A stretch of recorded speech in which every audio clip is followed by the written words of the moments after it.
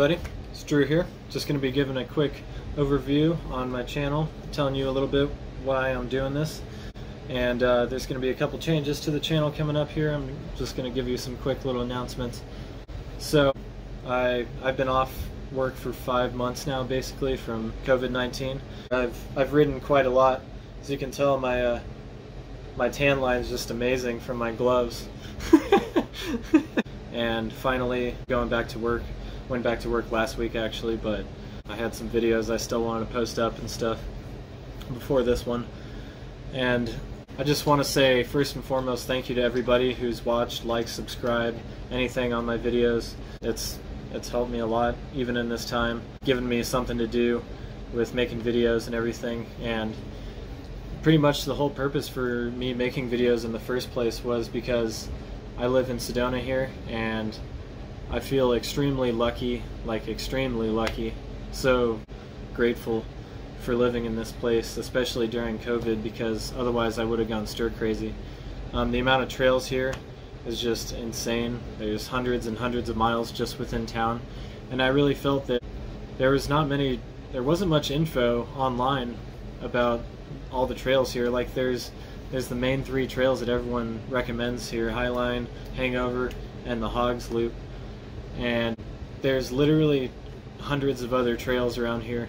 And I wanted to get the word out about them and make sure that people are getting the right info on when they're planning their vacations or mapping out a ride or something for their vacation when they're here. Like, yes, Highline and Hangover, those are all awesome trails and stuff, but they might not be exactly what everyone's looking for. There's like over 300 miles of trails just within town that you can mountain bike, which is crazy. And they're all good, like in their own way, you know, depending on my mood, you know.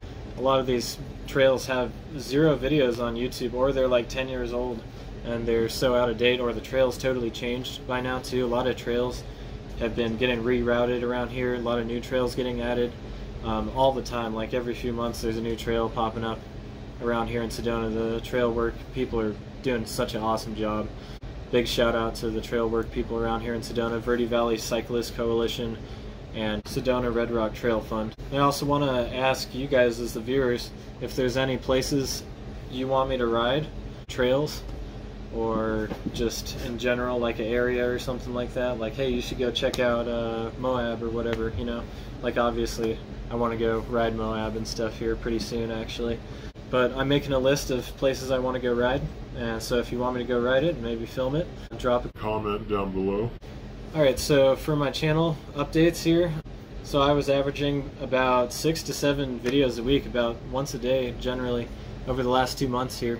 I really wanted to build up a base of videos here for people to look at, like when they're searching for Sedona, or even Flagstaff too. I've done stuff over in Prescott as well. Going forwards from here on out, I want to put out about 2 videos a week, because I am going to be working full-time again. On average, like, maybe I'll put out more one week, but I'd like to just have bare minimum of 2. One on Saturday, and then one on maybe like a Tuesday or Wednesday. The video on the weekend, Saturday, might be a little longer. The thing is, even though the quantity is going to be going down, I really am going to be upping the quality. I've been taking my time a lot more on both shooting on the trails and back at home editing and everything.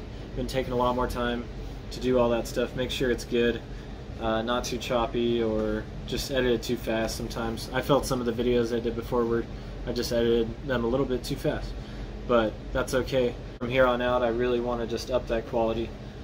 I hope you guys have enjoyed the channel so far.